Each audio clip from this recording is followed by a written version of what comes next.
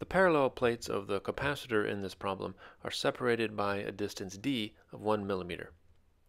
We're also given the plate areas and told that the space between them is filled with Teflon, which we can look up and find has a dielectric constant of 2.1. There's 12 volts of potential across the plates, and we're asked in part A to find the magnitude of charge Q on each plate.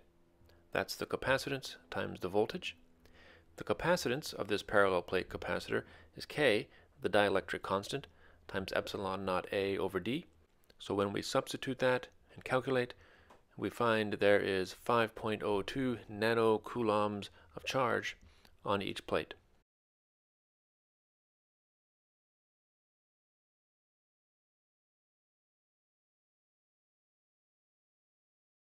Part B asks us to use Gauss's law to find the electric field magnitude inside the Teflon. I'll write Gauss's law here, where this free enclosed charge is the charge that we calculated in part A.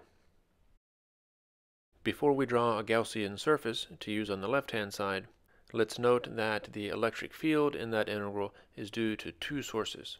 It's due to the electric field from the top plate, which I'll draw as positive, so that electric field lines are directed away from it, and it's also due to the negative bottom plate. I'll draw those electric field lines in orange. They're directed towards that negative plate. The total electric field E is the vector sum of the blue electric field from the top and the orange field from the bottom. They have the same magnitude, so we see that above and below the plates they cancel, and in between the two plates they're both directed in the downwards direction. So now we can draw a Gaussian cylinder with top and bottom areas of A and come back to evaluate the integral.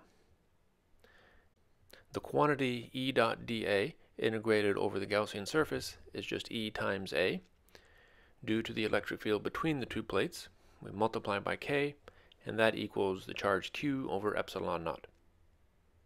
Solve this for the electric field E, and substitute the known charge, the dielectric constant epsilon naught in the plate area, to find the electric field magnitude is 12,000 volts per meter. In part C, we're asked to find the electric field if the voltage source is disconnected and the Teflon is removed. Removing the Teflon just turns the dielectric constant to 1, and because the voltage source has been removed, no charge can enter or leave the capacitor, so Q is the same as it was before. The effect of this is to take our expression from the electric field in part B, and instead of dividing by 2.1, the dielectric constant for Teflon, we divide by 1, the dielectric constant for a vacuum. This means our answer here is 2.1 times the value we got in part B, which works out to 25.2 kilovolts per meter.